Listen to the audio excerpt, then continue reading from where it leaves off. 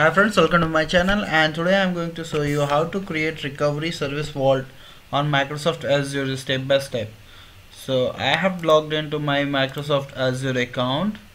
Here you can see there was nothing created on my account, Azure account for now, and we have two options to create a service vault, backup service vault here in Azure. The first one is recovery service, which is like legacy, and you can say the old portal. And I'm going to create the my service vault, recovery service vault, from new portal. So I'm going to launch the new portal from here, click on it,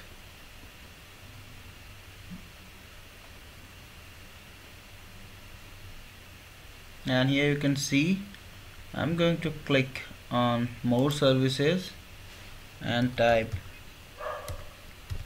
recovery. So we have two options: recovery service vault or site recovery vault classic.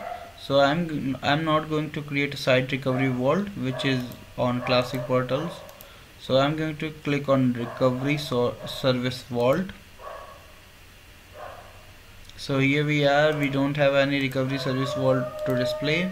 So now I'm going to click on add button here. So it will give you option to create a recovery service vault on new Azure portal. So here we are, I'm going to type the name like recovery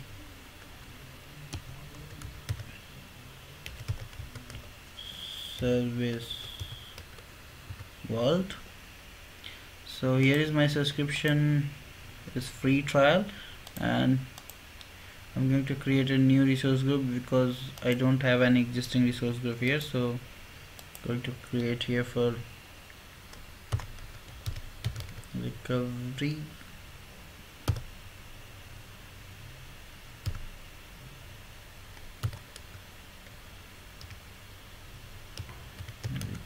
resource group, and the location I'm going to put this on Central US only. So click create.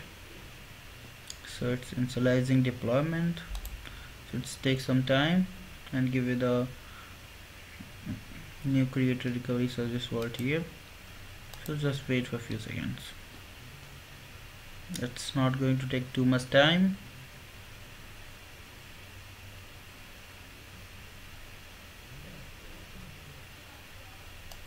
So deployment success, deployment of resource group recovery recovery service group was created, and just click on refresh here.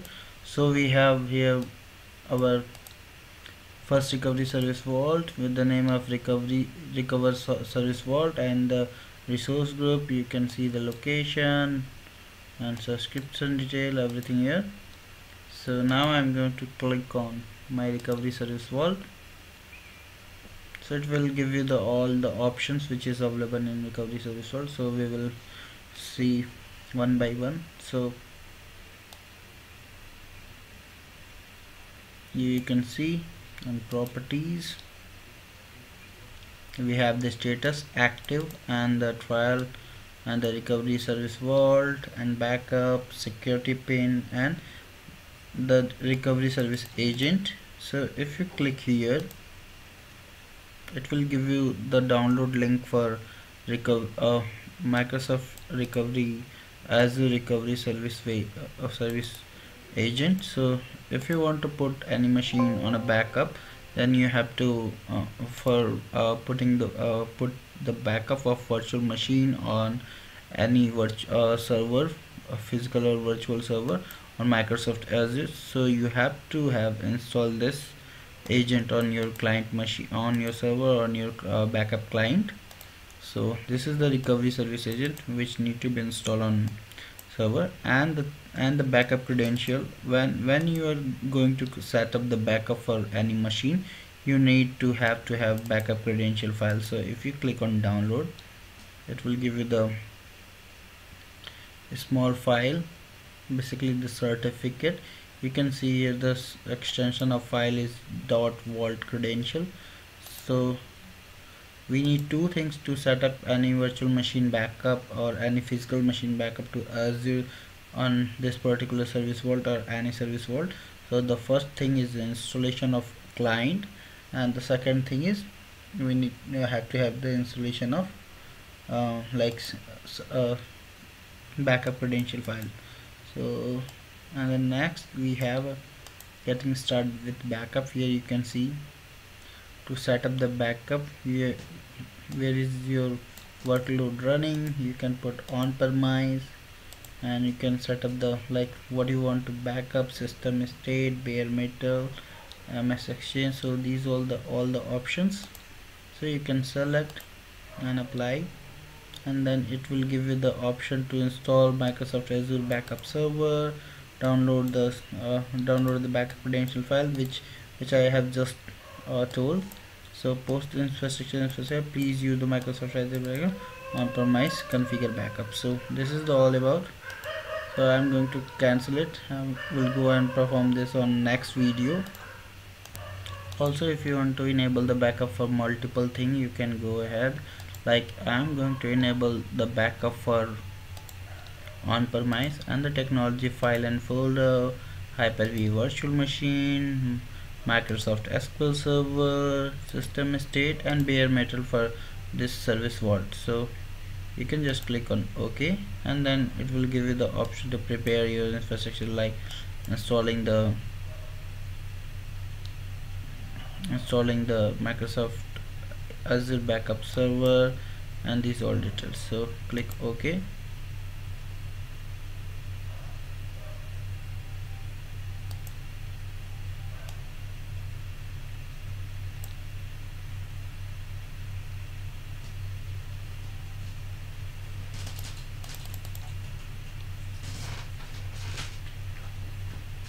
So one more thing, if you want to learn more about the Azure backup infrastructure, you can click on here and learn more, and you may have all the idea about what is Azure backup and why Azure backup, and you have also the like extension like Azure backup agent, limits, benefits, system data protection, and these things.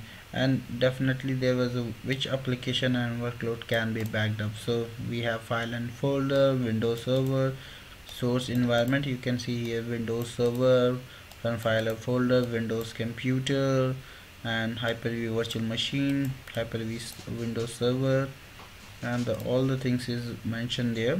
So we can go ahead and do this also. And like Azure IaaS infrastructure as a service VMs, Windows or Linux, you can see the Azure backup VM extension only.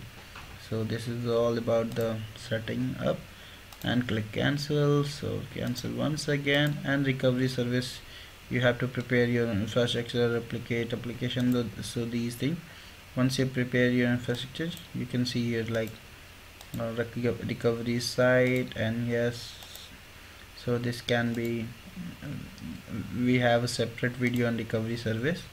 So the next thing is backup policy. I want to show you. We have one default backup policy here. You can see name is default policy. If you click on it, it will give you the option for backup frequency, like daily, on which time you want to run the backup. So if you want to run the backup on 1 p.m., put it 7 p.m. so it will run on daily basis on 7 p.m. and if what is the rotation policy for backup, like if you want to take the backup for days, 10 days, then put it 10 days, and rotation policy for week, how much week you want to take a backup for 4 week, and monthly backup I want to put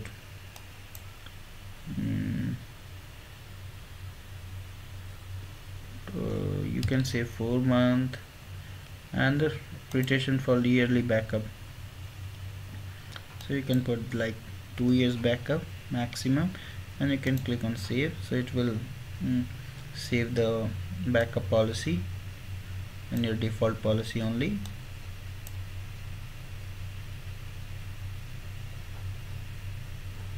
So it will take some time to apply the deployment.